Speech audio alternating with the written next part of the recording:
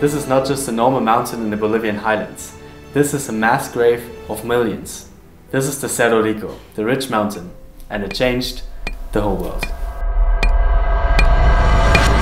Let me start telling the story in the year of 1545. The year where a Spanish prospector discovered a massive vein of silver openly exposed by time and wind right at the mountainside. That discovery led to a rush towards the Cerro Rico. The city became a prosperous center of the Spanish colonial empire. In fact, even the wealthiest city in the whole world. Before I focused on the mountain itself, I took a closer look into the colonial city center. I could still see how rich and wealthy the city once was. 80% of the whole world's silver came out of this mountain high up in the highlands of Bolivia. Until around 1700, nearly all of the silver was mined out of Cerro Rico, and Potosi's wealth slowly faded. For now almost 500 years, the miners are working in Cerro Rico. Day by day, they're risking their health and their lives to get out the treasures of the mountain that in the end only make others rich.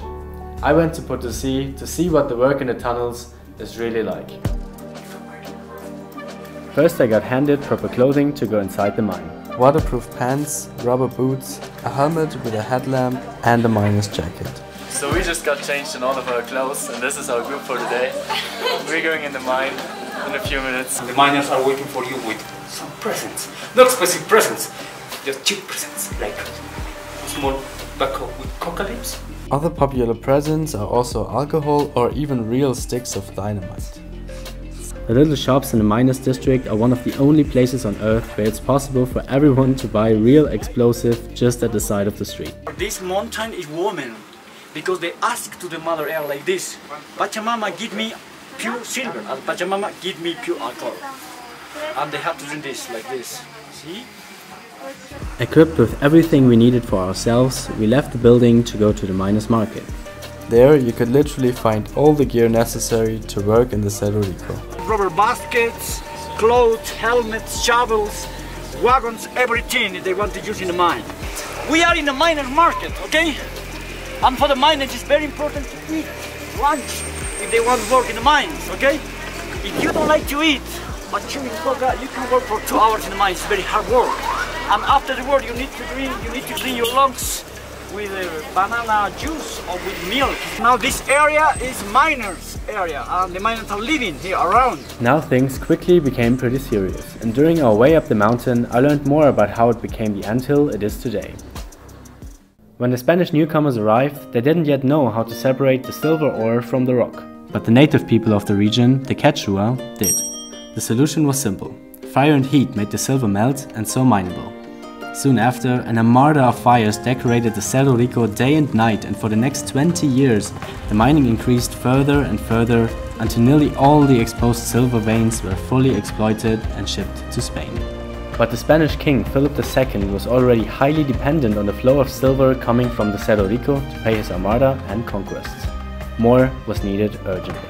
To increase the flow of this precious resource again, the king sent one of his closest confidants, Francisco Toledo, to Potosi to take care of this issue. His arrival in the mid-1560s marks the beginning of the hell below the ground.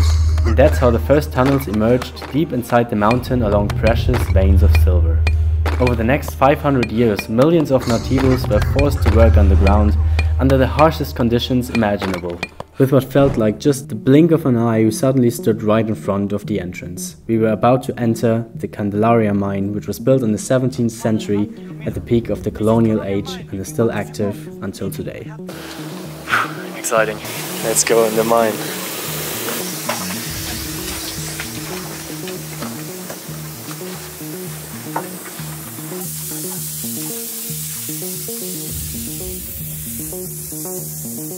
We're walking further and further into the mine. This is serious. Every few minutes there were miners passing by in the narrow tunnel with huge carts filled with stones high in minerals.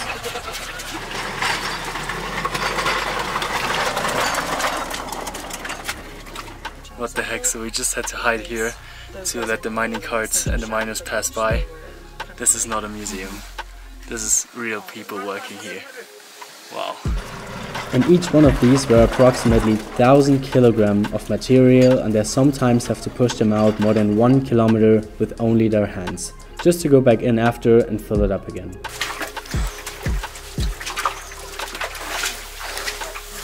Wow. Wow. That's super narrow. And in the colonial time, every day you work 80,000 indigenous, and they use this word, mitayos. Okay? The helmet has llama leather. They start the cooperative system because they have to organize it by socios, cooperatives. I work in 36 cooperatives in this mountain. We have to split the money together. We are socios. Hate for this area. We rent. We pay to the government. But what that actually means is highly dangerous. It means the mining in the whole mountain happens without any source of control. There are no engineers that make sure the miners work in a safe area. The only people in charge of that are the miners themselves. And they often neither have the education nor the experience to decide that wisely and go after the rocks with the highest concentration of minerals. With thousands of miners working in the mountain every day, the danger of fatal accidents increases all the time. 1 ton in every wagon, 1 ton. 20 wagons they have to turn out today. There is the deposit.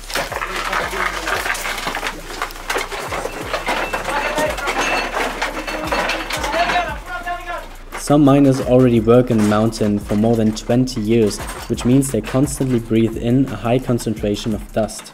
The mine is sick. That changes their voice and influences their ability to speak in a bad way with time. The voice is like this.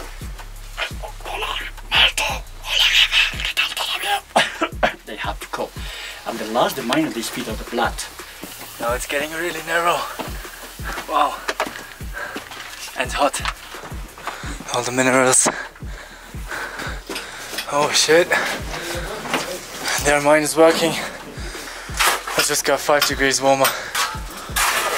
And this man up there. Hands working. He's doing everything by hand. This group of mineros asked for a voluntary that wants to help out for a bit, and I was able to do their work for a few minutes. Just a couple moments earlier, they exploded some dynamite to dig deeper into the mountain. My task was to fill up a cart with rubble and stones lying all around as a result of the explosion. Like gear, you have to work fast. You got this miner. Más rápido, dije. Go, my friend.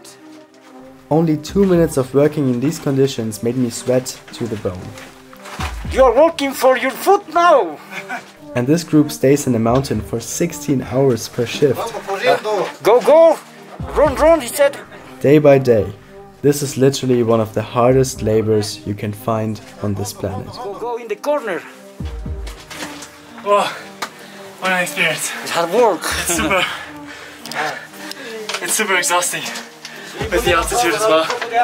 Wow. Yeah, a little bit of water. To the next level of the mine, one further down, and then we have 600 meters to get out of it. So even deeper in the mountains. 70-meter descent. 70-meter descent, yeah. I don't want to know how to walk out. It's not fun with the camera. I didn't expect much of the connecting tunnel to the other mine, but this was next level, literally. Shit. Are you okay, Chico? See? Only through crawling and watching every step carefully, I worked myself further, meter by meter. Slippery on the left, okay, Chico? 20 meters more, we go on the left. There is hole on the right. This hole has 10 meters, okay, chicos? Downhill through this. Through this. Whoa.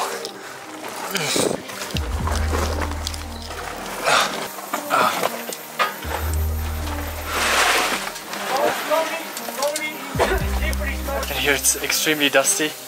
My taste, like my mouth tastes like stone and metallic and dust, and I don't know. Well, the ladder that I just walked down 1 minute ago just broke.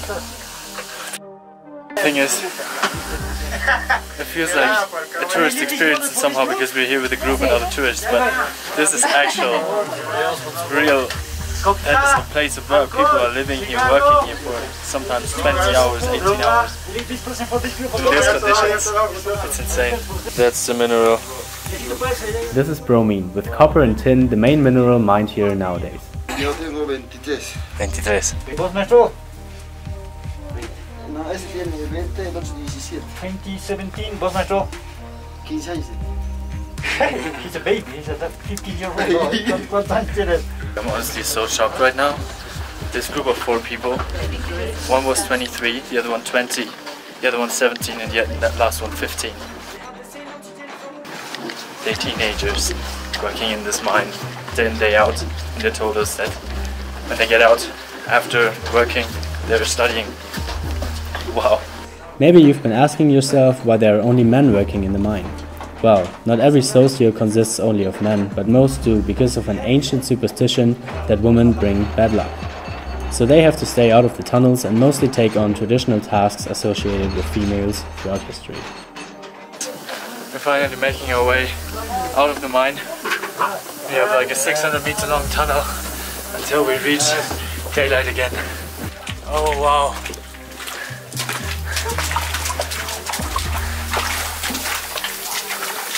We're getting out of here. Oh. We made it out. Wow. Wow. I don't have many words yet. This was one of the craziest experiences of my life, that is for sure.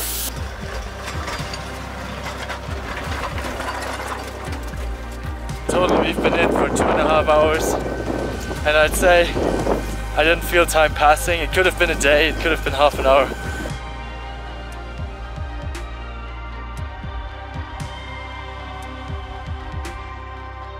Cerro Rico determines the fate of Potosi and its people for almost 500 years.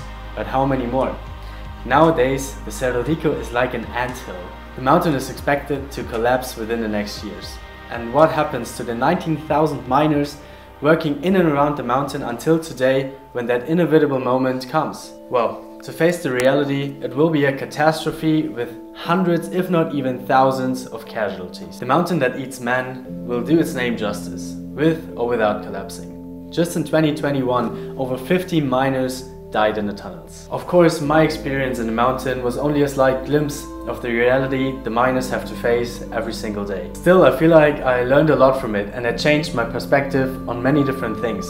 It taught me to take nothing for granted and to more appreciate the super privileged situation I'm living and I grew up in. It also made me even more realize that I want to tell meaningful and unique stories.